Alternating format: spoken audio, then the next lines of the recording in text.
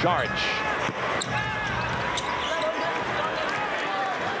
You want me to adjust my natural shooting motion? It's not like I'm practicing for 4-point plays. I'm practicing to make shots. DARIO Saric's call. Really turn to the right, which does extend my right leg. Maxey can't get that to fall.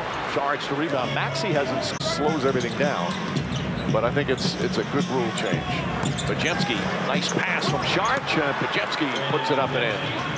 With Quinones in a 1-on-1 on Tyrese Maxey.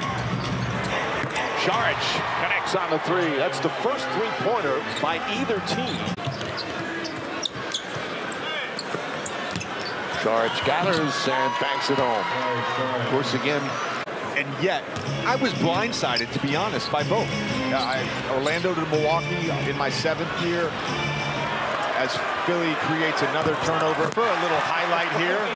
But you've done a lot of thinking and research about how trades impact winning a championship. In terms of high-impact players, there's 5 or 6 examples in NBA history, the entire history of the NBA, where an in-season trade helped a team win a championship. Marc Gasol in 2000. Where your seating is in the playoffs and where your place. Saric, nice defensive play. Corey Joseph in the game with Quinones moving. Quinones throws it up and knocks it in. He's got 13 points, 4 assists in 24 minutes off the bench. You just have no margin for error. As he said, Steve Kerr very happy with what's going on as we're under 3 minutes to go.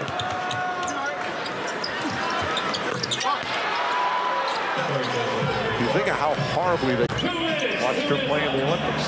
Lofted away off. Of course, Leandro Barbosa, part of the Golden State Warriors. Clearly, a lot of the fans have already left. They're disappointed. It's been, as we said, a rough couple of weeks for the Sixer fans. Count that.